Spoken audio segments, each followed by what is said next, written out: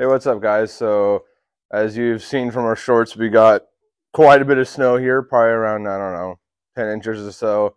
But my work decided to give us a couple days because it's pretty hazardous. So, we decided to take advantage, and we got to go out and play in the snow with the side-by-sides a little bit. It was pretty fun. And then we also had a couple chores around the house, like, we get the animals when it's this cold out. There's a little extra care, but they're doing amazing. They're doing awesome. But one of our other projects, as you've seen, I was welding away, but I went and ordered this little tiny hone stick welder off Amazon. It was only 80 bucks. To give a little backstory why I didn't buy like a nice good welder or anything like that. So we rent our property, and our only power to our shop is an extension cable coming off our pole. And I'm not going to go and put in a bunch of money into the shop when we don't have a lease to own or know we're going to be here for a long term.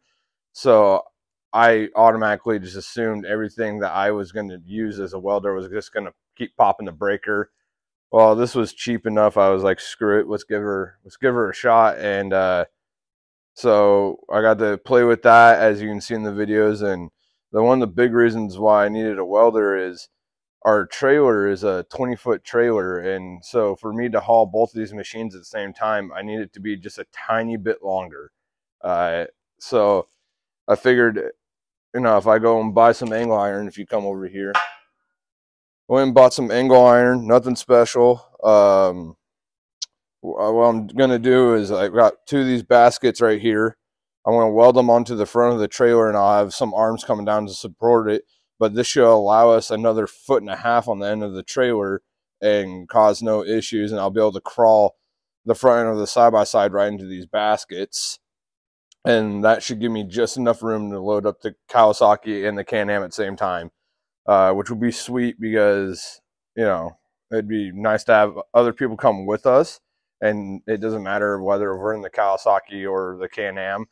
Swap back and forth, but the fact is we'll be able to haul both of them at the same time, so it's easier for friends just to follow us, just drive their own vehicles, meet up with us.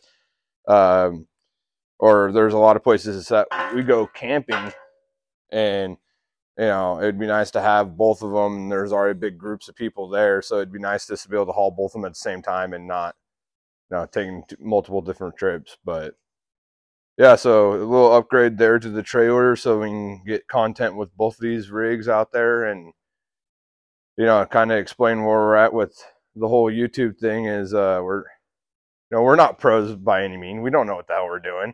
We're just doing this for fun.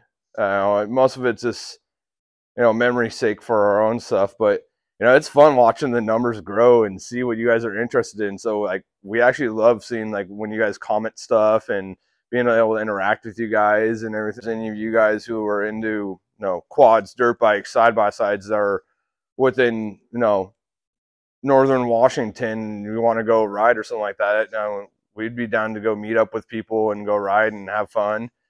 But yeah, we're trying to be better. And I know a lot of the my big issues is I'm not very good at talking in front of the camera. As you can see, I skip around quite a bit.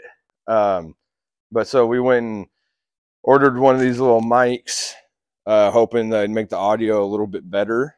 So this is kind of one of our first times really testing it.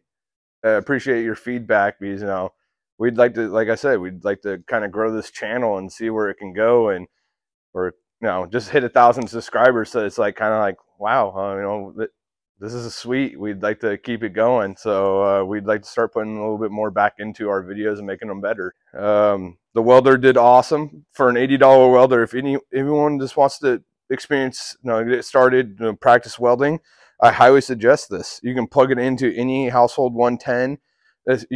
Any generator. You can take this thing anywhere, and it's smaller than a freaking lunchbox, for crying out loud. Super easy to just pack around. And I mean, it's nothing special, but I mean, some of these beads, I mean, if you look at this, if you know anything about welding, that's not a bad little bead. I mean, for an $80 little welder, that's pretty awesome. That's, if I were to see that on something I bought, I'm not mad about that. So, if you want to get into welding, this is a cheap way that anyone can run in their garage. Anybody can run that in their garage.